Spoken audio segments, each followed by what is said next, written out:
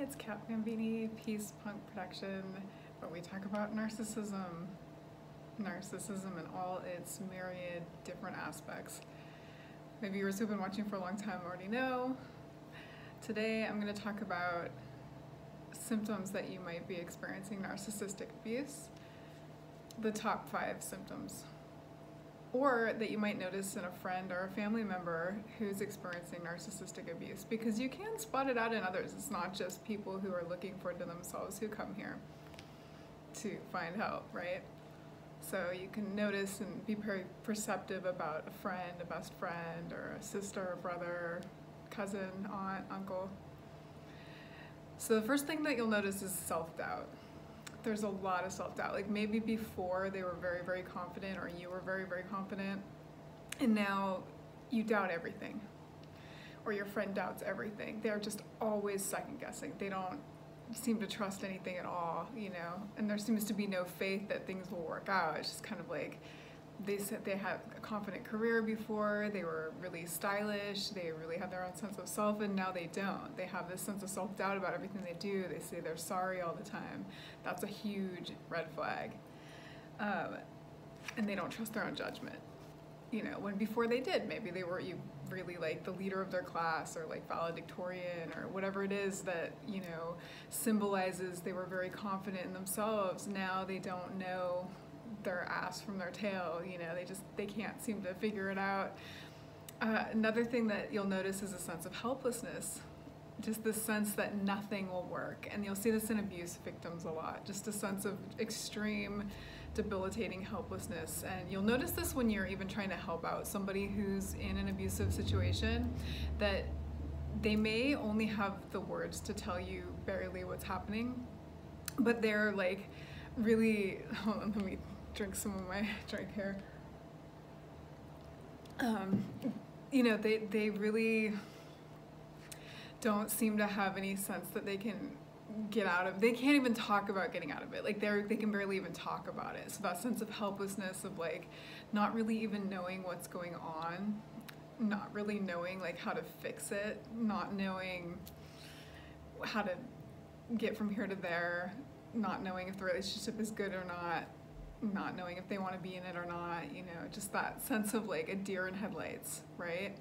That sense of helplessness. Social withdrawal because they're embarrassed, you know, or if you're in the relationship, you're embarrassed to be with this person. Like maybe you've talked about it so much, your friends are sick of it, they've all told you to leave. Or, you know, the best advice that I've heard given if you hear somebody talk to you about narcissistic abuse, or if they're being, you know, abused at all, is not to tell them to leave, because that might make them stay longer. They might feel more embarrassed.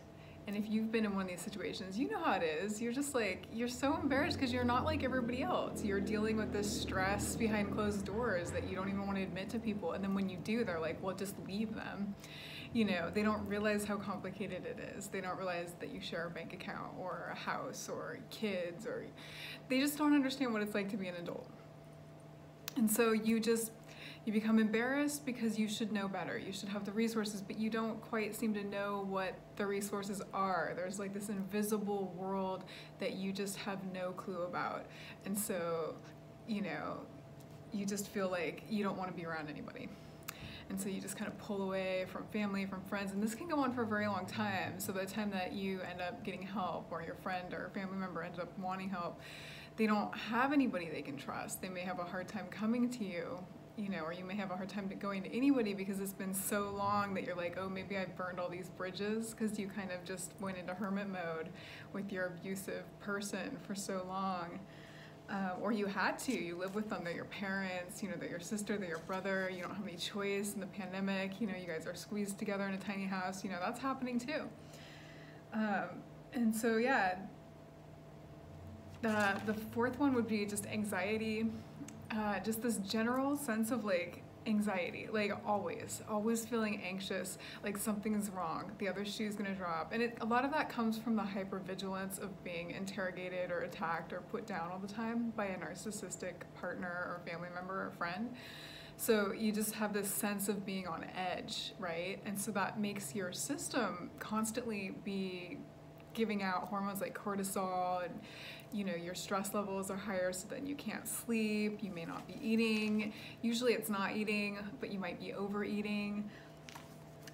But generally you're anxious and you feel like something's wrong all the time. Like when you call your friends, maybe you're just always on alert and they're like, they don't even want to hear from you because they're like, oh my God, she's just always so stressed out. She needs to just take a Xanax or something, right? We all know that person, and we've all been that person, right? If we're watching this, we've probably been that person. And then the fifth one is a chronic sense of self-guessing, second-guessing yourself. So see, if I had just made that mistake, I'd be like, oh my God, am I okay? Should I even be doing this channel? Like, maybe I should check with my abusive person to make sure that they approve of me. You know, like, it's just this sense of like, nothing is right. Like, you're always doubting yourself. Like, being at the store, I remember just being like, I don't even know what lotion to pick. You know, that's just some example random, or like, what kind of soap do I get? What makes me human? I have no idea. And I had nobody to like consult with about whether or not that was okay, you know? So I was just like floundering. And like, everybody was just kind of pointing me in all these different directions. Like, I just kept getting shuffled here, there, and everywhere else. And I'm like, oh my God, this is all just the same as everywhere else. And so I had to like retreat and just figure out who I was again, right? So those are the top 5 that you'll sense in yourself or others: that doubting, second guessing, anxiety, helplessness, and social withdrawal. So if you notice these in yourself, those are huge warning flags, red flags.